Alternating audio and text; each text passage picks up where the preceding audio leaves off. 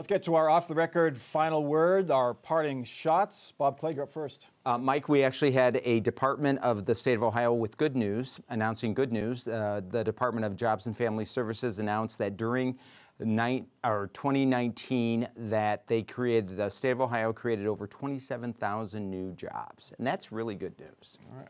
Derek. With the dismissal by the Ohio Supreme Court, House Bill 6 challenges are dead. This is the nuclear bailout. Bailout bill. Yes. It is dead. It's dead. Kaput. All right, Ann. Just as far as pushing back dealing with these vouchers for another 2 months, I don't think they're going to be able to do it in 2 months in a million years. How's that? That's a great prediction. Thanks. Maybe Looking forward to that one. Looking forward to that one coming true. Late nights for Jackie. You're up.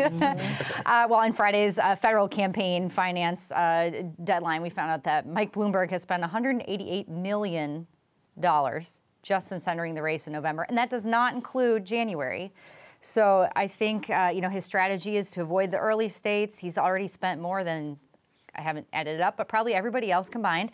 And so I think I think we should be watching for him on Super Tuesday and even in Ohio. We see his ads. Probably a Super Bowl ad, probably too, as well.